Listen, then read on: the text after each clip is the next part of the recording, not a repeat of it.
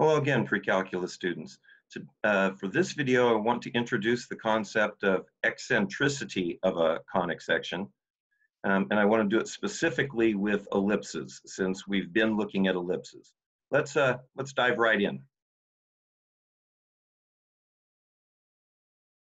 So, eccentricity for a conic is defined as C over A, where C is what it's always been for our conics, and well, C is our focal length, and A is our, well, A has different measurements for each conic, but the variables remain the same. So it's always C over A.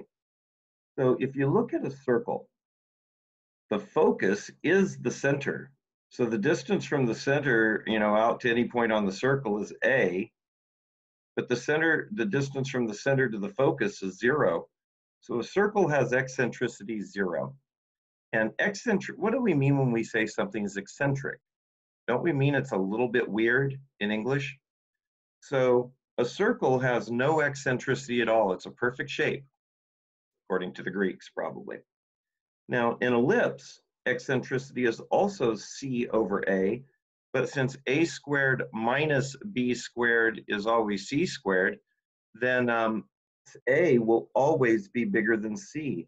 By the way, conics will always, always, always curve around their focal points. You'll notice here's the focus is the center. The circle curves around it. Here are your focal points in an ellipse. They curve around it. You go back to a parabola. The parabola curves around the focal point, and we'll find the same with a hyperbola. So your curves will always go around your focal points. So in an ellipse, A must be bigger than C. Since A is bigger than C, your eccentricity will always be a number between 0 and 1. So we go from 0, we get a little bit bigger, you get an ellipse. Get a little bit bigger when E equals 1, you get a parabola. I'll just tell you that. And when E is greater than 1, you get a hyperbola. So these are your 4 conditions for eccentricity. Now, just to show you what it means for when I said that, E gets bigger and bigger, you go from a circle, gets a little bit bigger, you get an ellipse, gets a little bit bigger, you get a, stretchier ellipse, etc. Let's take a look at that in the picture as far as ellipses go. You can see here that on this ellipse, the focal points are very close to the center. E is very small, or I'm sorry, C is very small compared to A. So you have a very small eccentricity. You can see that this almost looks like a circle. It's a little bit stretched out. This distance A is going to be a smidge bigger than this distance B, but it looks still pretty much like a circle. However, when you move those focal points out here, now you can see that C is fairly close to A. You have a number, an eccentricity, pretty close to 1. Not quite, but close to. And now you can see how this is obviously not a circle anymore. It's an ellipse. And well, so is this, but this is much more obviously an ellipse. And as your focal points move out farther and farther relative to your A value, like I said, when equals 1, you'll get a parabola, and when it's greater than 1, you'll get a hyperbola. So let's just do look at a couple of nifty things. Oops, there we go. Let's just look at a couple of nifty things that we can do with ellipses. We know that the orbit of the Earth around the sun is an ellipse. So, I mean, I'm not going to look up the exact values, but let's just say that the maximum distance, even though I know that's an average distance, the maximum distance is 93 million miles. It turns out that the eccentricity of the Earth's orbit is 0.0167. That means that orbit is pretty close to a circle, very close to a circle, but not quite. So our focal points would be, if this is 93 million miles, our focal points would be just here, 1.5 over here and 1.5 over here. And you can do a squared minus c squared would give us b squared. So we could then get this distance from the sun. And again, I've elongated it to make it pretty obvious that it's an ellipse, but it looks pretty close to a circle. So just for giggles, let's take a look at this. So here's the sun. Again, this is not to scale by any stretch. And we all know that the Earth tilts on an axis. That's what gives us our seasons. And the dark blue on my picture is the northern hemisphere, where, well, at least where I live. So it turns out that the Earth is farther away from the sun in the summer than it is in the winter in the northern hemisphere. Now remember, I've drawn this not to scale. It should be really, really close to a circle. But again, I've elongated it to just to show you how the ellipse works. The reason it's hotter up here in the summer than the winter is because the northern hemisphere is facing the sun. We're getting the direct rays of the sun, where you can see they're getting only very shallow rays down in the southern hemisphere. So this is summertime. As we move around, now it's fall. Now it's winter, and the northern hemisphere is pointed away from the sun. That's why it gets cold. But again, we are closer to the sun in the winter than in the summer in the northern hemisphere. Then over here is spring again. So that's just a little nifty thing of how the Earth goes around the sun, little application of ellipses. Here's another one. Have you ever seen that it's like a pool game where you hit the balls, but the table is oval? Ah, something nifty about that. Now here's another old story. Turns out that ellipses have a really interesting property. You have two focal points. Anything that originates at this focal point, if it bounces off the ellipse, you see that this angle is equal to this angle. It gets directed to this focal point.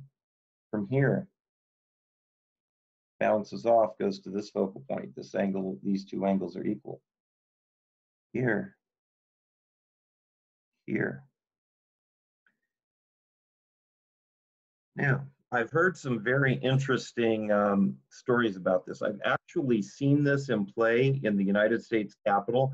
There is an elliptically shaped room, and if you stand on one side of it, you can whisper. I'm sorry, you stand at one focal point and whisper, and a person at the other focal point can hear you, because the sound of your whispering is going in all directions, and it's bouncing off the walls, and it's all being reflected to this one spot. I have heard, don't know this to be true, but I've heard a story that in Cinderella's castle in Disneyland, there is a room that's shaped like this. And Walt Disney used to, all the studio heads used to meet. They were all buds. They're all in the same business. And when Disney would host, they'd all meet in Cinderella's castle. And he had a room like this. So if he wanted to know what was going on over there at that studio, MGM or whatever, he would sit here, and he would have the head of the MGM sitting at a table or at a seat here.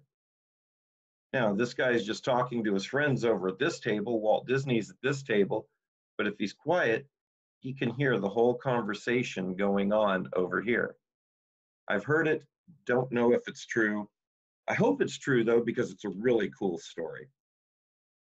I've often thought, at our school we have what's called, what is that? that physics event we have each year. Drawing a blank. Growing old sucks. Anyway, we do physics experiments and bring in kids from the local elementary schools, and it's a lot of fun. I've often thought, what if we made an elliptically shaped bowl or pond, and you set up a nail or something so that you could just tap the surface of the water at this focal point. In theory, the ripples would expand out. They'd all, you know, whenever that ripple, whenever it hits the side of the ellipse, would be reflected to the other ellipse, and it would coalesce. I think, just as a thought game, that if you tap the water here, all the ripples should coalesce over here, because this distance plus this distance is a constant. This distance plus this distance is the same constant. So you tap here, the ripple expands, everything gets bounced off the edge of the ellipse, should coalesce over here. You tap here, it should spring up here. That's my thought. I don't know, but it sounds cool and I'm sticking with it. I'd love to do that experiment sometime. Alrighty, let's take a look at just a couple more problems with ellipses. I'll move this over because I don't know where my picture is interrupting us in the actual video. So here we have an ellipse with focal points 0, 5 and 0, -5. And as I said earlier, an ellipse will always, or a conic will always curve around its focal points. So here are the two focal points. It's curving around this way. We know that the distance from the center to the further vertex is going to be A, and the distance from the center to the closer vertex is going to be B.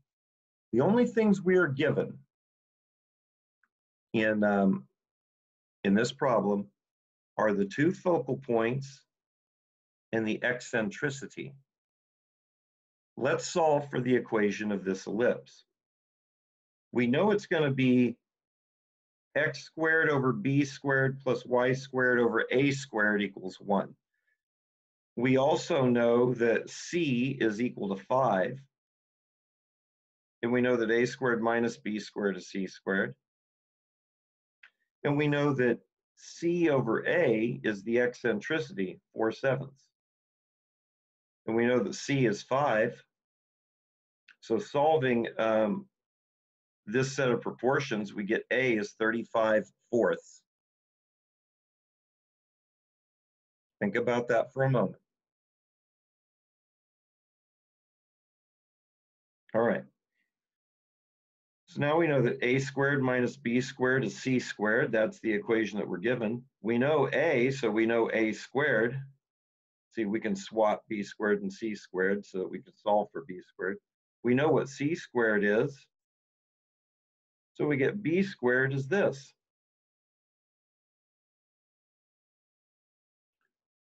So if we square this, we get a squared is this number, b squared is this number, and there's the equation of your ellipse.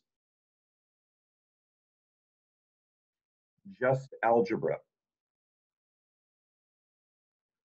I do have one more fun problem, very short. What if you get